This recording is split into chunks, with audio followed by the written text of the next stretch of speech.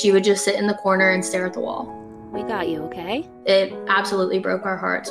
Kita was alone for weeks on acres and acres of property.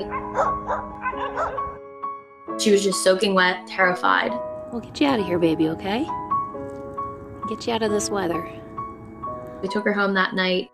She was completely shut down, broken. She was tucked into a little tiny ball as small as she could make herself. What are you doing? She was just so scared of everything. She would go outside and she would just freeze. It's almost like she's afraid of being left out there again. Originally, she wouldn't make eye contact with us. Hey, little lady. Eventually, I picked her up and I put her on the couch. This is the first time she's ever laid next to me. 4 or 5 days in, she jumped up and laid right next to me. And I started crying.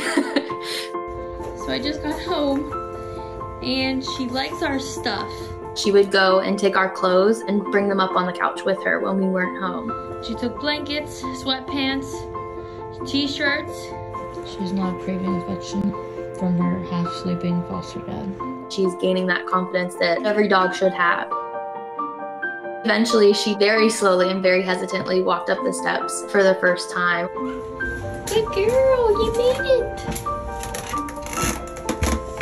Good girl. Seeing her going from the sad, wet puppy that was caught in a crate to cuddling on a couch, accepting love and asking for love, it's amazing. We had her for almost 2 weeks, and then we found her forever, and they have been amazing. I just felt super connected to the pictures that I was seeing of her. We knew at that point that we would be adopting her and we would be her forever home. She had a lot of struggles when she first got here. She hid a lot. What are you doing down there? Do you want to be hidden? She didn't want to let us touch her. She was very timid. What are you doing, Kita? You hiding? She didn't want to go outside.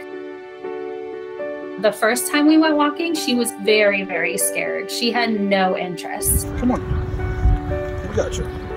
Her sisters have definitely helped her along when we go on walks. She wants to be right up there with them. Kita was definitely timid at first going out, but as she saw Flair and Raven take off, she felt a little bit more comfortable to go and take off as well. Kita, come here. Now she gets excited to go outside. Her sisters, they definitely set an example for her. Get them, girls. As she gets more and more comfortable, we start to see new things and new parts of her personality. Now she is very cuddly. She's comfortable and in a space that she's trusting. Her confidence has gone leaps and bounds from where it was in the beginning. Hi. You want to go outside? We're both super thankful to have her in our lives. It's definitely a piece that we didn't know that we were missing.